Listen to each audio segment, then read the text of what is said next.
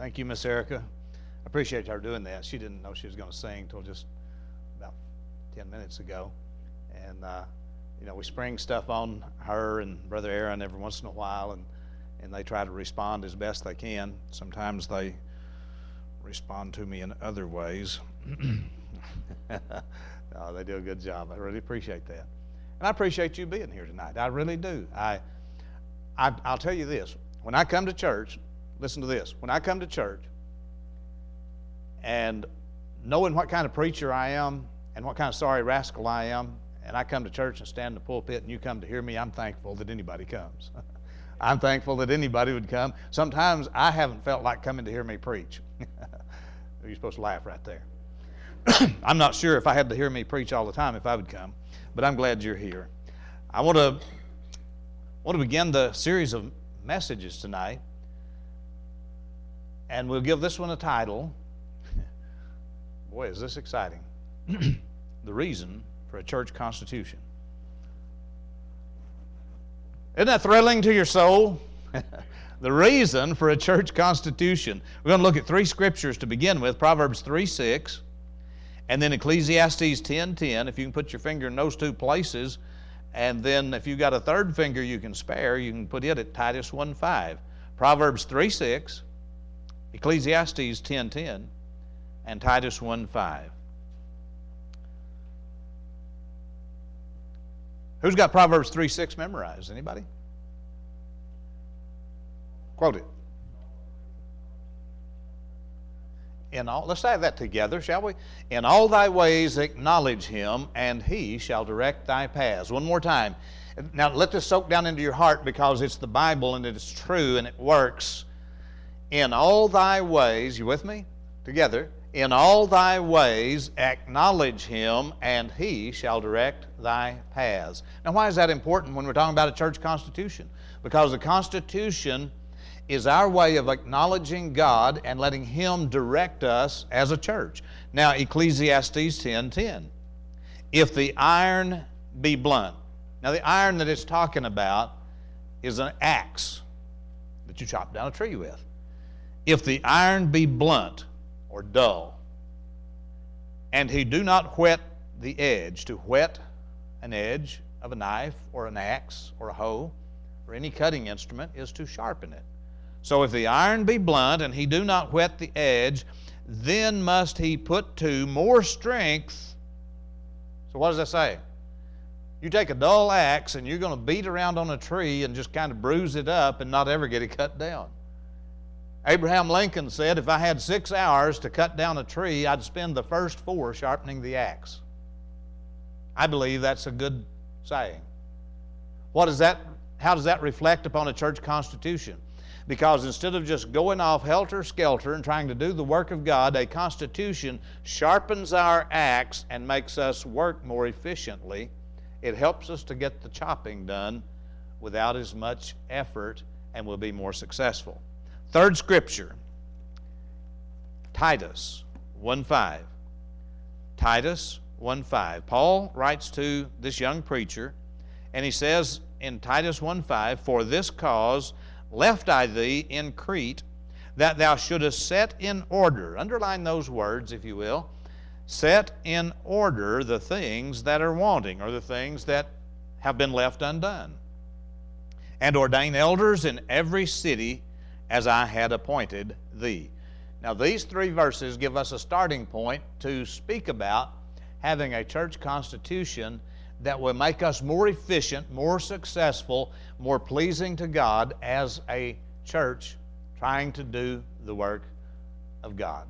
Let's pray together. Father, I pray that you would bless us as we come before you to look into the Word of God and to see what our instructions, our directions are. And I pray the Holy Spirit of God would get involved, and Lord, help us to see clearly and let these truths anchor down deep in our hearts, that we might be the church that would be pleasing as it can be. In Christ's name we pray. Amen. Now, Brother Aaron made an appalling statement yesterday to me. Brother Aaron said this. He said, Dad, I'm wondering if this series of messages on the Constitution might end up being a little dull. Can you imagine him saying that? I want to answer that. Are these messages on the Constitution going to be dull? Well, heavens no. I intend to put on a costume and dress up like Patrick Henry and mount a horse and ride around the auditorium shouting at the top of my lungs and preaching by lantern light. So that ought to add some interest to it, shouldn't it? Oh, our messages won't be trudging through Robert's Rules of Order and trying to figure out, the best way to go about seconding motions and stuff like that. We may touch on a little of that, but basically we're going to be looking through the Word of God to find out how our church, look here, how our church conducts its business. And when I'm talking about business, I'm not talking about just our finances, but the whole plethora of things that we do as a church. The work of God, if you will. And now seriously, the Bible, our messages are going to be centered in the Bible. These are going to be Bible messages. And we're going to depend on the Holy Spirit illuminating our minds as we go through it. And if He illuminates my mind and He illuminates your mind and He uses the Word of God to direct us, I think we'll end up at a good place. What do you think? Yeah? So our excursion into the church constitution is for this purpose, to keep our members, and especially our newer members, informed about what the church is supposed to do and why we believe what we believe. We went to a house yesterday up in Izard County. We took a day off, been kind of busy, hectic here lately, and a little bit stressful in some areas, so we decided to go up to Izard County. Hadn't been up there much since my mother passed away, and my brother and sister still live up there, so we went up, spend some time with them and some of the relatives, and my brother wanted us to go out and look at a house out in the country. I mean, way out in the country. I'm talking about over the gravel road out in the backside of the hayfield country. And so we drove over there and looked at this house. He had bought this property, and I think, I'm not sure how it all worked out, but I guess he sold it to his daughter and her husband and their family. And they're going to remodel this old house and already done some work on it, and they're going to live out there on that farm. Now, the unique thing about this old house was that it goes back. I knew about that old house. It was built way before I was born. And as we went in that old house, I stood in one of the bedrooms where I slept for 3 or 4 months 55 years ago. And in that bedroom, besides being a bed, over in the corner was my cousin Mike's ham radio. I was simply amazed back in those days that somebody could have a ham radio. Now, he didn't have a microphone with it. It was all done by Morse code, dot, dot, dash, dot, dot, dot, and all of that stuff. And but he could communicate with people instantly on the other side of the world. And I looked at that with amazement and thought, how could this be? That you could talk to somebody on the other side of the world just by flipping the switch on that dot, dot, dash, dash thing. And I thought technology is surely at the height of its zenith. Now, that house is undergoing some renovations right now, and when I lived there, I lived with my aunt and uncle. My parents had moved up to Chicago to work and to pay off some debts. That had a new well drilled on our farm. And so we'd moved up there, and it was time for school to start. I had gone to school there previously in Chicago, and let me tell you something, even back then in 61 and 62, that was not the place for a country boy to live. And if I'd have stayed around there much longer, I would have either been killed or ended up in prison. And so I wanted to go home anyway, and so they let me go live with my Aunt Lita and Uncle Orge O'Neill at Sage, Arkansas, and we lived in that old house. We had an outhouse. Didn't have an indoor bathroom. We had an outhouse. And most of the folks that I knew back then did. That may sound gross to you, but to us it was normal. Now, they're updating this house. They're painting the walls, and it's going to have a new bathroom in it, and they're renovating the place. And I suppose instead of having a ham radio over in the corner of the bedroom, I suspect, knowing these folks, he's a lawyer and she's in military and journalism, and so I suspect they'll have Wi-Fi and internet where the ham radio used to be. It took some updating. Now that house was fine for people 55, 75 years ago, but it needs a little updating now. And so what we're doing with our church constitution is we're getting back at the Word of God, and we're going to look things up, and we're going to look at what we've got and ask ourselves, does our constitution say what it needs to say in order for us to minister to and be effective for the Lord in this generation in which we live now? Now, our goal in bringing these messages will be to educate our membership as to what we believe as a church. And as we go through and look at the things, we're not changing our beliefs, but we're changing the method in which we minister to people in some areas and some statements that we need to make in our Constitution. There are times when documents need to be updated, right? And, well, let me give you, for instance, here's some examples of things that were written that might need to be updated. Here's a sign on the wall of a Baltimore estate. Quote, "Trespassers will be prosecuted to the fullest extent of the law." Signed, Sisters of Mercy. On a New York convalescent home, a nursing home in New York, here's a sign. "For the sick and tired of the Episcopal Church." You're sick and tired of your church? Go to the nursing home. In a clothing store, here's a sign in a clothing store. "Wonderful bargains for men with 16 and 17 necks." Be kind of funny looking fellow, wouldn't he? Here's a sign in Tacoma, Washington, men's clothing store. 15 men's wool suits, $100. They won't last an hour.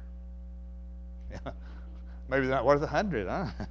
In a New York restaurant, "Customers who find our waitresses rude ought to see the manager." He's really rude. In a Budapest zoo, sign says, "Please do not feed the animals. If you have any suitable food, give it to the guard on duty." He's really hungry. I thought these were real funny. You know, I laughed out loud when I read that one. Spotted in a safari park, "Elephants, please stay in your car." Everybody else can get out, but not the elephants. Outside of a photographer's studio, sign says, "Out to lunch. If not back by 5, out to dinner also." Notice in a health food shop window, "Closed due to illness." On a plumber's truck, "We repair what your husband fixed." On a maternity room door, "Push, push, push." At an optometrist's office, "If you don't see what you're looking for, you've come to the right place." On a fence, "Salesman welcome. Dog food is expensive." Seen on a garbage truck, "Satisfaction guaranteed or double your trash back." On a church door, "This is the gate of heaven. Enter in all ye by this door." In parentheses, it says, "This door is kept locked because of the draft. Please use the side door." Sign warning about quicksand. Quote, "Quicksand. Any person passing this point will be drowned by order of the district council." You walk out there, we'll drown you. In an office. Quote, "After tea breaks, staff should empty the teapot and stand upside down on the draining board." People look funny doing that one. Well, there's times anyway. I thought they were funny. I think there are times when things that are written probably need to be updated. Our Constitution probably has a few places where we need to change some things to address the culture in which we live. So let me ask you a question. Why does a church even need a constitution? Some people say, well, they say it piously, "Our church doesn't have a constitution. We just believe and go in by this." Well, we do too. But the only problem is if you end up in a court of law trying to defend yourself and you hand this to the judge, he's probably not going to read it all to see what you believe. I mean, I don't know about your Bible, mine's got several hundred pages in it. And the Constitution condenses everything down about what we believe about the Bible. A church that has no vision and no plan, listen, a church that has no vision and no plan to carry out the work of God will likely not accomplish what it could have accomplished with a directory like a Constitution. Let me give you a little illustration. I stopped in Bowling Green, Kentucky one time and went through the Corvette Museum. Everybody ought to go to the Corvette Museum. I had a Corvette one time, and my wife drove it through a patio door, and then I shot it with a 30-30 rifle just to make sure it was dead. Seriously, those things happened. You remember that, Alara? Can you remember that, or just remember us telling about it? She was too little then. But yeah, your mom drove it through the patio door, and every time she tells it, every time Karen tells it, she laughs, and that's why I'm telling it first, so she doesn't get to laugh. She's laughing anyway. Well, anyway, I could take you to the Corvette Museum, and you could walk around that huge museum, and you could look at every model of Corvette that has been manufactured from 1954 until today's date. You could see them. You could admire their beauty, and I don't think there's anybody, even if you don't care for sports cars, I doubt if there's anybody in here who could not look at those beautiful Corvettes and say, man, that took some planning and some precision to build those beauties. That's what I think. Now we could also go to the manufacturing plant, which is also there, and watch the assembly line where they make the Corvettes.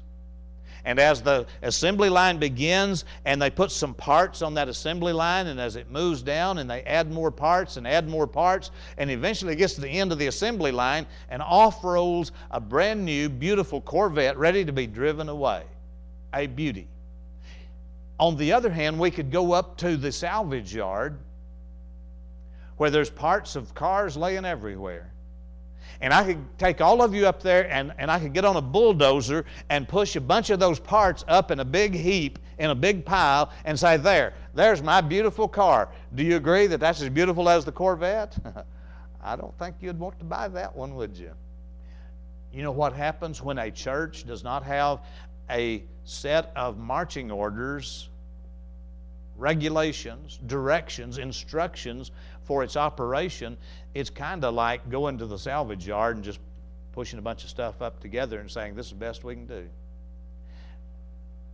We need to turn out the Corvettes, put together by precision.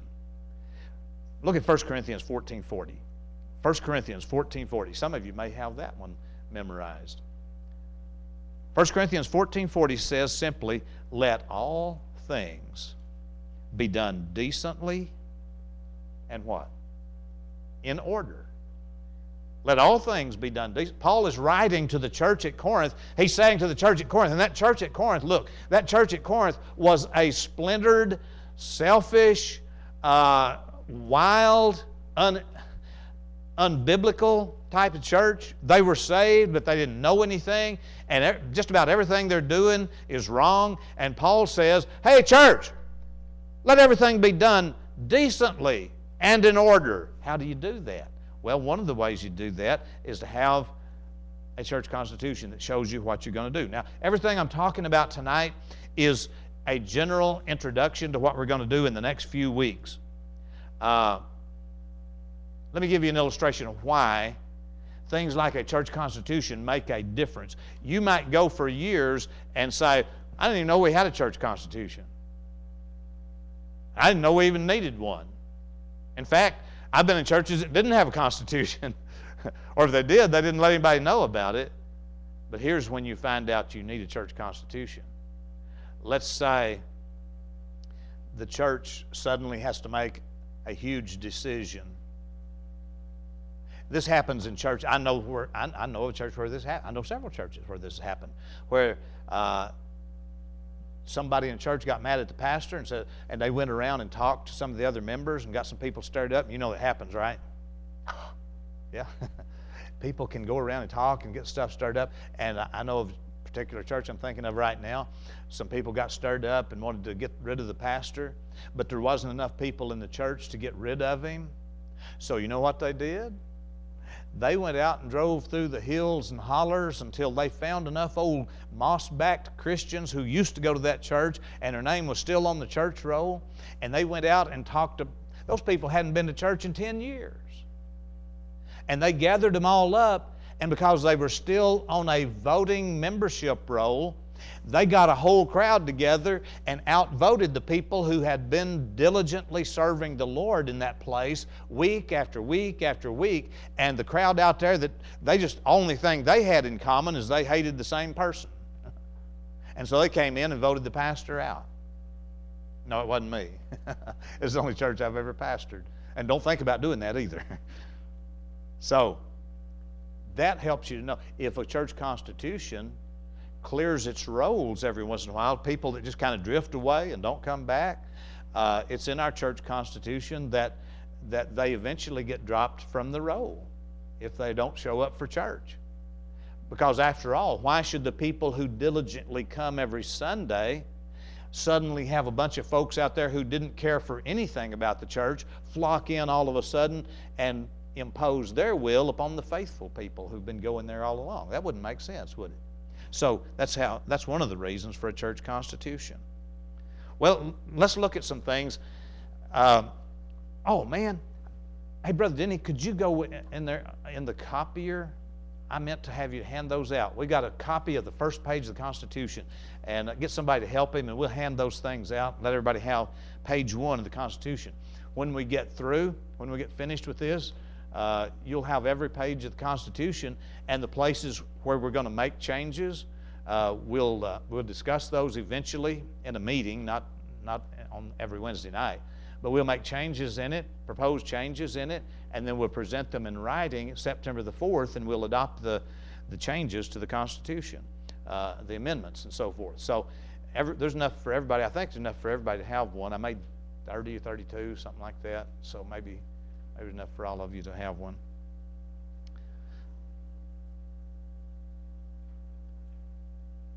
So the first thing on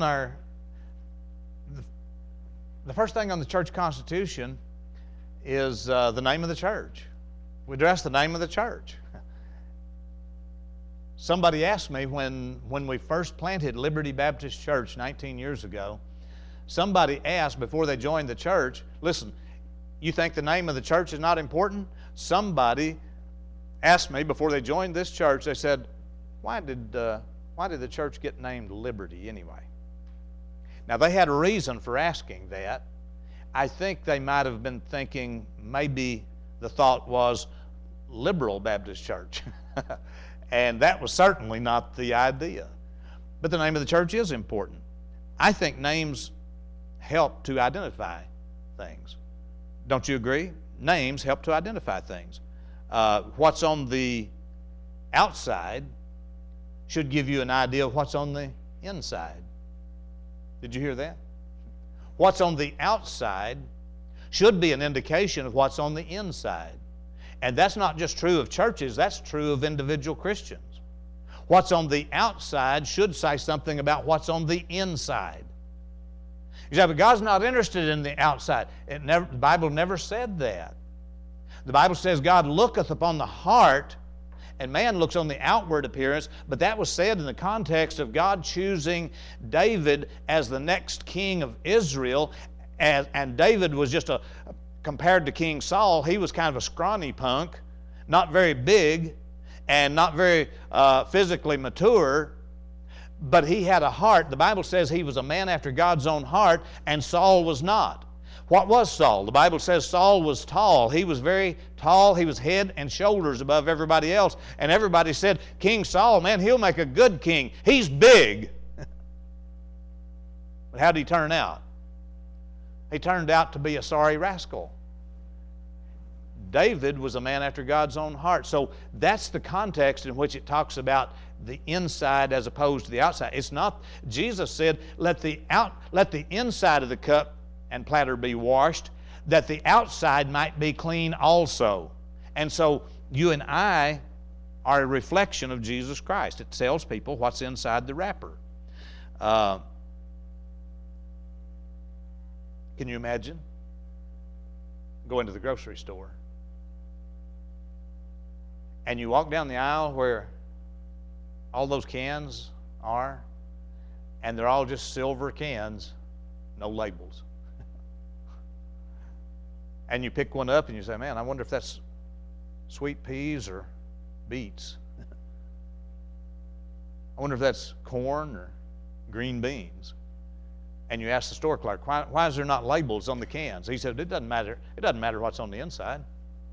How many of you just love those purple beets? You love beets? That's what I thought. A few of us do, 2 or 3 of us. How many of you love green, those English peas? Huh? A few more like those. New potatoes. Yeah. Black-eyed peas. Purple hull peas. Everybody loves purple hull peas. If you went to the grocery store, wouldn't you like it if they put labels on the cans so before you buy the can, you know what's in it? Hello? The same thing is true of a church. The name Baptist, and Brother Paul went through this in a not long ago, and I kind of finished it up the last couple of lessons, went through talking about the characteristics of Baptists. I kind of like it that you can go to a Baptist church and you kind of know what to expect. Doesn't mean we're all monolithic. We're not all the same, but we're similar. And if you go to a Baptist church, most of the time, I mean, you can run into anything, right? But most of the time you go to a Baptist church, you're going to figure they believe in salvation by grace and you ought to get baptized after you're saved. And when they talk about baptism in a Baptist church, you figure they're probably going to have a pool of water there, or they're going to go out to the river and duck you under the water, right? When you get baptized. Say amen. And if you went to a Methodist church, would you expect, if you went to the Methodist church, that if they said they were going to baptize you, what do you think they're going to do?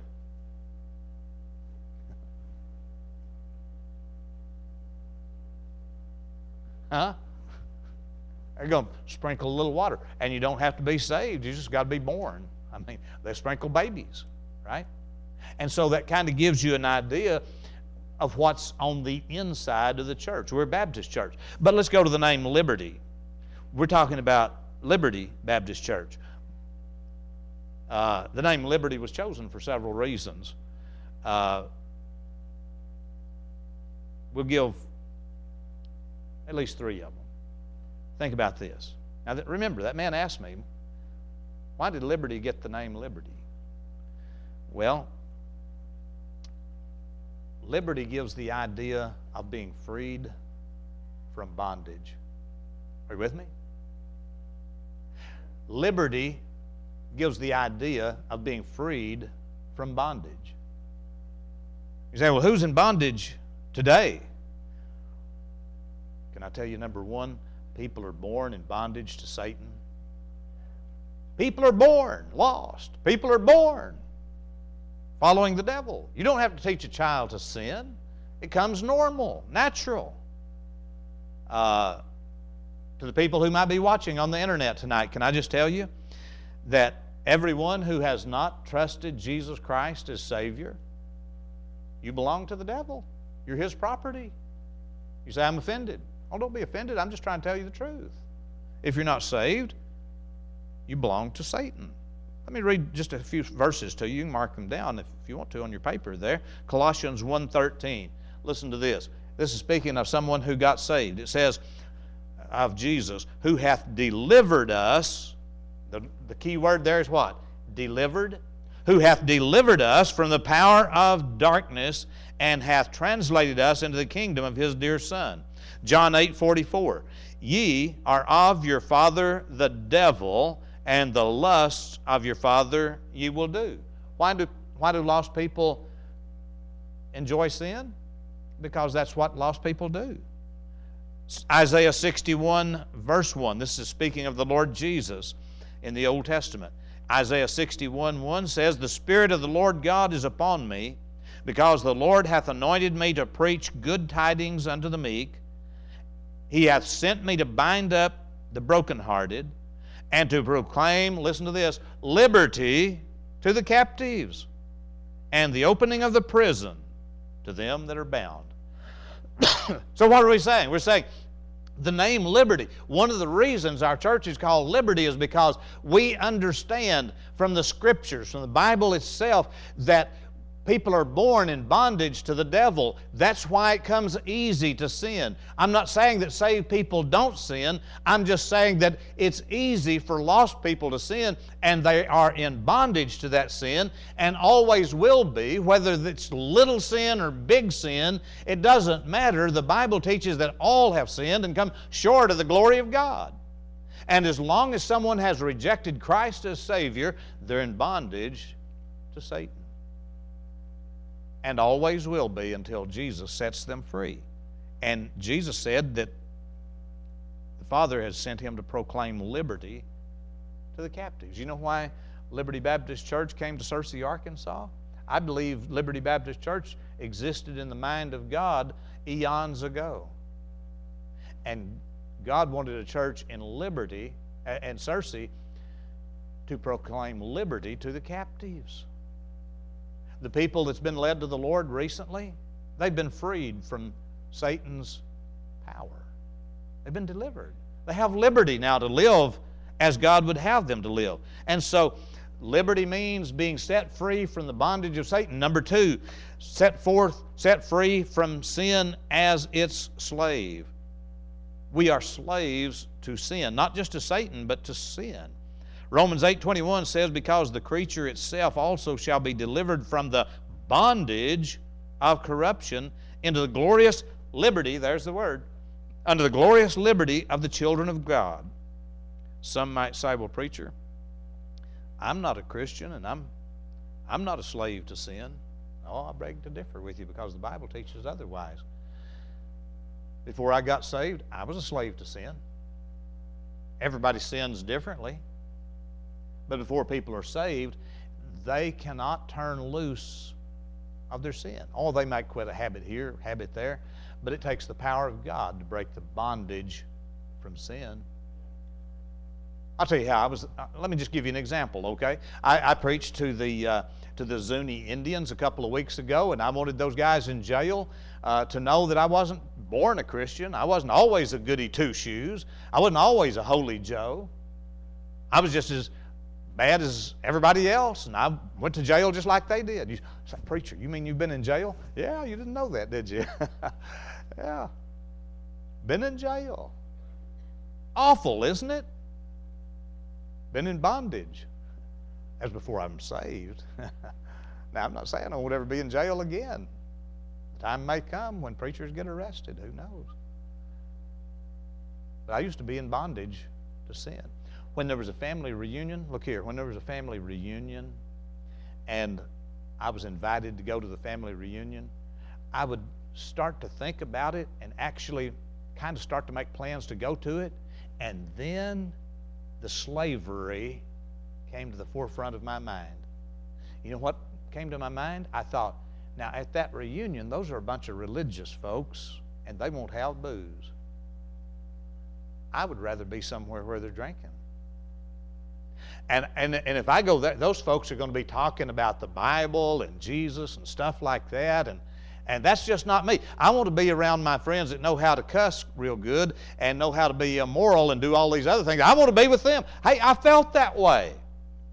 I mean, I was nervous in church. I was nervous as a long-tailed tomcat in a room full of rocking chairs.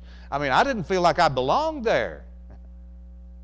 And I didn't want to go. When I thought it over for a little while, I thought, I'm not going to that reunion. That's not me. That's not where I belong. Somebody invite me to go to church, and I say, I don't want to go there. That's not me. That's not my people. Then, after I got saved, the Lord set me free from that sin.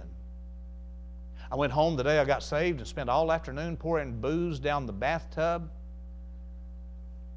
All the billions of bacteria in my septic tank were drunk for months. And all the deacons in our church was mad because I poured it out. They wanted it. I was in bondage. You know how much in bondage I was? I had an old store building, and I had booze under the counter, and so I was within a few steps, and I could have a good swig of booze right there. Or if I was in my delivery truck, I had a big old flatbed Chevy truck. If I got in that thing, I didn't want to get too far from my booze, because you see, there was a chain hooked to me. It was a chain of sin. And when I got in that truck, if I got down the road a mile or two and felt like I wanted a drink, I could reach under the seat, and I had booze. I had a 4 on the floor and a 5th under the seat. If I got home and wanted to go upstairs, I had wine I was making up there. My chain was short. I couldn't get very far away from my sin, so I had my sin stationed at every point, so I had it nearby. Are you hearing what I'm saying? Sin has a chain on it, and we are enslaved by our sins, and only Jesus can set us free. When He set me free, I poured it all out. I said, I don't need that anymore. And Jesus cut the chain, chopped it in 2. Now I can go anywhere I want to, and I don't have to worry about whether I can buy liquor there or not. I can go to a family reunion. I can go to church. I can go any place I want to go. And there doesn't have to be drugs, doesn't have to be immorality, doesn't have to be booze. I can go there and enjoy myself and be content because I've been set free. Now, sweet friend, if you're not saved, and you've heard the gospel of how Jesus died to save you from your sins, and you haven't accepted Him yet, there's a reason why you hadn't, and it's because you're a slave to your sin. You say, I don't care what you say, I'm not a slave. I used to say that too. Somebody could say, you drink every day. Are you an alcoholic? No, I'm not an alcoholic, and don't say that again. I had a short chain, and God chopped it in 2. Now I've been given what? I've been given liberty. I can go and live as Christ wants me to live, and I can be the real me, not the one that the devil wanted. Amen. Liberty, the name liberty was chosen to represent a release from Satan, a release from sin, and number 3, release from salvation by dead works. When we came to Searcy, Arkansas to plant this church, yes, we had a constitution, and we came up with the name Liberty, and it was not just being released from Satan and released from sin, but people in this area need to be released from a religion of dead works. Searcy is a city overflowing with religion, but it's a religion of dead works. When I say dead works, what I'm talking about, dead works enslaves a people. Dead works is when people think they've got to do this thing and they've got to do that thing, and you've got to do all these good deeds in order to obtain your salvation. And then once you get it, you hadn't really got it. You've got to keep doing more stuff, or you may lose what you thought you had. Because they say they believe in grace, but they put a price tag on it and tell you that you can't keep it without paying the installment plan on it. Can I just tell you that I believe that people ought to get baptized after they get saved, but it won't save you. Not by works of righteousness, which we have done, but by His mercy hath He saved us. And just going to church, I think everybody ought to go to church, and I think the pews ought to be full tonight. And I wish every Bible-preaching church in America was just overflowing. I think people ought to go to church, but going to church won't save you, and it won't keep you saved. You're saved. Ephesians 2:8-9 says, "For by grace are you saved through faith." Through faith. And that not of yourselves, it is the gift of God. He didn't say anything about making installment payments on your salvation. For by grace are you saved through faith, and not of yourselves. It is a gift of God, not of works, lest any man should boast. I've talked to numerous people in this city, and I would ask them this question, just to get right down to the bottom line. I would ask them this question: do you believe somebody can go to heaven without being baptized? If they just believe on Christ as Savior and they're sincere in their heart, they believe on Christ as Savior, can they go to heaven without being baptized? And they say, well, no, you got to be baptized. And you got to hold out faithful. And you got to do this, that, and the other thing. Listen, when they start saying there's more to it than just believing, you can rest assured they've got a dead works salvation. Look, there's two kinds of religion in the world. One says do, and you'll be saved.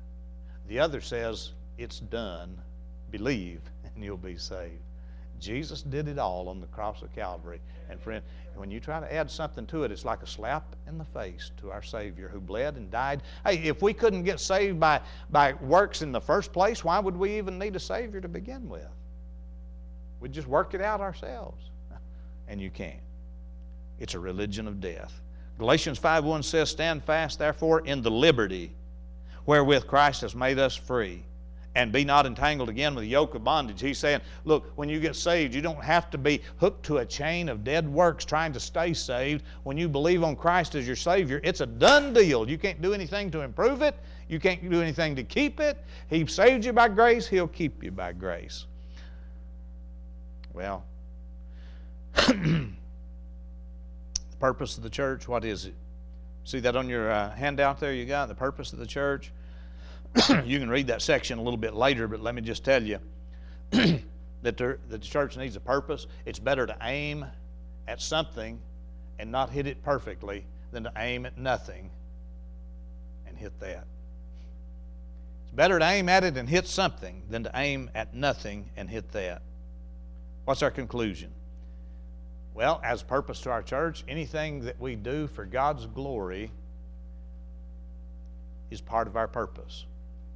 1 Corinthians 10:31 says, whether therefore you eat or drink or whatsoever you do, do all to the glory of God. Listen, friend, look here. Y'all are watching by way of internet. Anything that you do, can you honestly say, this will bring glory and honor to Jesus Christ? If you can't, if it would dishonor Him, it's not good. If a church does things that dishonors Christ, it's not good. It ought not to be part of our purpose. If it brings glory to Christ, then that's good. So anytime you do things that's in disobedience to the Word of God, you can just rest assured that it does not bring glory to the Lord Jesus Christ. So what's our mission toward the world around us? Look, our personal mission is to worship the Lord and love Him with all of our heart. But our mission to the world is the Great Commission, going out and winning people to Jesus Christ and discipling them. That's what our church has been doing. And that's what we're going to do and keep on doing. And if anything, we just want to increase it and do it more and more and more.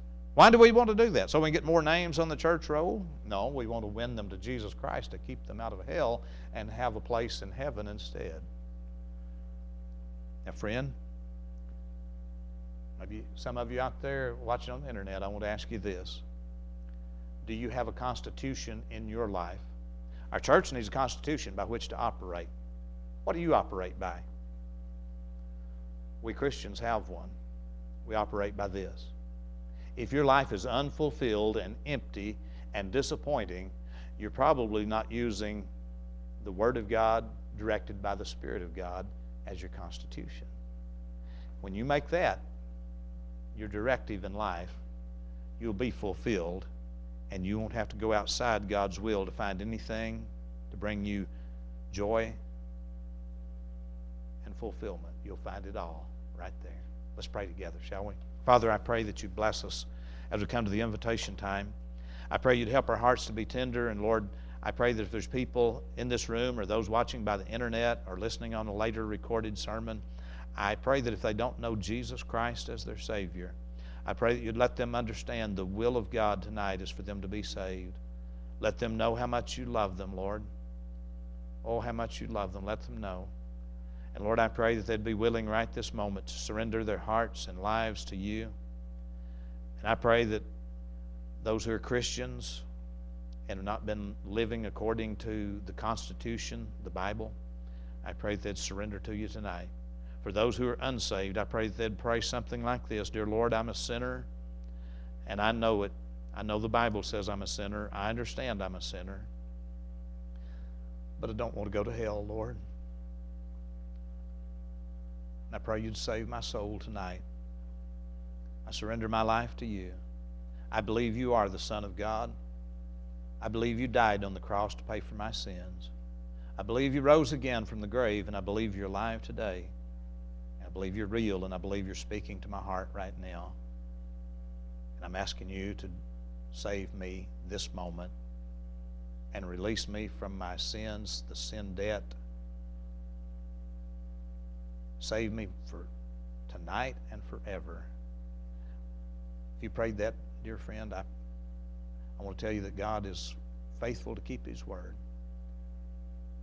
And Lord, as we finish our prayer, I pray that the invitation would be open to all those who have open hearts. I pray in Jesus' name, amen. Heads are bowed and eyes are closed. Would you stand as the piano plays? And if you have need to come to the altar tonight for any reason, whatever your reason,